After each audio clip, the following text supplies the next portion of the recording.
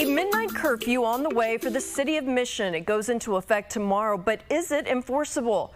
Christian Colon live with the details and reaction. Christian. Yeah, in just today's daily count in Mission, more than 10 people have tested positive for coronavirus. Now the city has more than 60 active coronavirus cases, this bringing concern to city officials who are now doing orders that even they admit are not enforceable. Call this emergency meeting. City Mayor Armando Ocaña ordering an emergency meeting for Mission, the goal to try to control the virus spread. Ocaña telling the council about a meeting with the Attorney General on what the city can do that is legal. It turns out, due to superseding orders from the governor, not much. According to the Attorney General, the city of Mission's hands are tied and we cannot supersede the governor's executive order.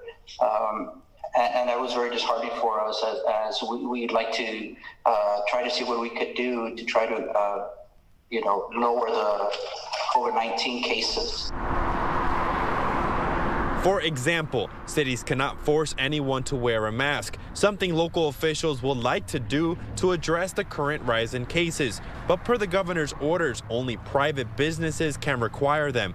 So at today's meeting, the council approved 3 things that are legal. First, city staff will be screened before work with temperature checks. Second, a curfew. To have the city of Mission in a curfew from 12 midnight to 5 a.m. of all non-essential individuals out in the evening, again from 12 midnight to 5 a.m. in the morning for the next 14 days.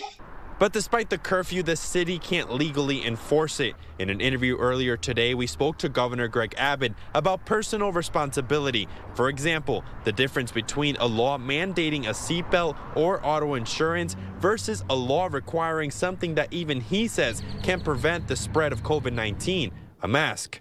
Listen, wearing face mask is important and highly recommended, just as I did to your audience right now.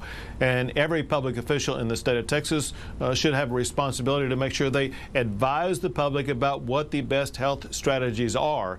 And everyone should wear a face mask, understanding that if you do not do that, you're exposing yourself to getting COVID-19. This situation, however, is different than these other types of laws that you talked about, because this situation is where people should not be put in jail for failing to wear a face mask because of a pandemic.